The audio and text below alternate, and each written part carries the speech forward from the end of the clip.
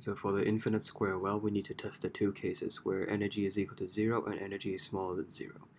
And then in this problem, we'll see that there are no viable solutions for these two scenarios. So the Schrodinger equation, the time-independent Schrodinger equation, tells us that this expression is equal to energy multiplied by psi. And then rearranging the constants, we can dump all these constants over here. So we have all these constants multiplied by psi. So the first case we're going to consider is when energy is equal to 0. So when energy is equal to 0, this whole term is just equal to 0. That means the second derivative of psi of x is just equal to 0. And so that means psi of x is equal to some constant plus some constant times x. So you can try differentiating this twice and you'll see that it is equal to 0. And then don't forget we also need to satisfy the boundary conditions. We need psi of 0 and psi of a to be equal to 0 in order to keep the psi of x continuous, because for the infinite square well, psi of x is 0 everywhere else outside of the well. So that's why the two ends should be equal to 0 in order to keep the whole thing continuous, so that it sticks to the 0 when it's smaller than 0 and larger than a. So we must meet this condition. And you can see that if we set the first condition when psi of 0 is equal to 0, you get b times 0, which is just 0, so you get a is equal to 0. So immediately you get a simplification. You see that psi of x is just equal to bx. And then in order to satisfy the second condition, you have ba is equal to 0. And we know that a is not equal to 0, so b has to be equal to 0. So that means this whole thing is just equal to 0. You have 0 plus 0 times x. So this is obviously a solution that doesn't really work, right? Because the whole thing is equal to 0. So we can conclude that the case where the energy level is equal to 0 does not give us any viable solutions. So now we test the second case, when the energy level is smaller than 0. So let's just copy this out. So we have negative 2me divided by h bar square psi. So we're going to let k be equal to the square root of negative 2me.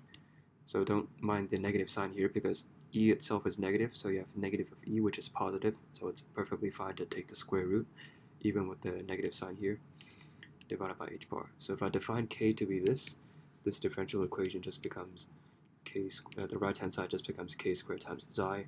And then for this differential equation, the solution is equal to a times, so some constant times e to the power of kx plus some other constant b times e to the power of negative kx. So once again, we need to make sure that this psi of x satisfies this condition so that our solution is going to be continuous everywhere. So the first requirement, psi of 0 is equal to 0. If you substitute 0 into this expression, you get a plus b is equal to 0. So if you substitute 0, this is just 1 and 1, so you have to get a plus b. So that means a is equal to negative b. So this is the first condition, or you can also say b is equal to negative a. So that means for our psi of x, we can do one step of simplification. So for the b here, I'm going to replace it with a minus a. So I can just pull the a to the outside. And now we need to satisfy the second condition. So the second condition is that psi of a also needs to be equal to 0. So psi of a, you can see, is equal to a times e to the power of ka minus e to the power of negative ka is equal to 0. So there are two scenarios where this equation will be satisfied. The first case is when a is equal to 0. And you know this won't work because when a is equal to 0, that means this whole thing is going to be equal to 0. This whole term is just a multiplied by this term over here. So if a is equal to 0, this whole thing is going to be equal to 0. So the entire psi of x is going to be equal to 0. So obviously that's not going to work. So we're not going to consider this. So the only other possible option that we have is that e to the power of ka minus e to the power of negative ka is equal to 0. And then I can just multiply both sides by e to the power of ka, so that gives me e to the power of 2ka minus 1 equal to 0.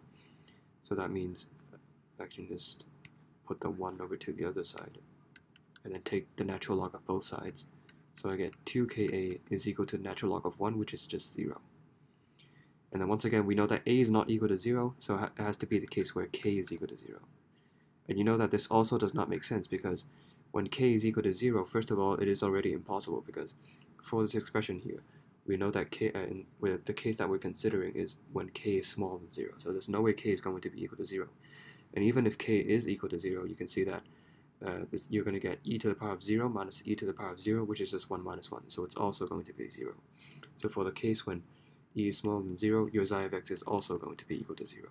So that means for this scenario, we will also not get any viable solutions.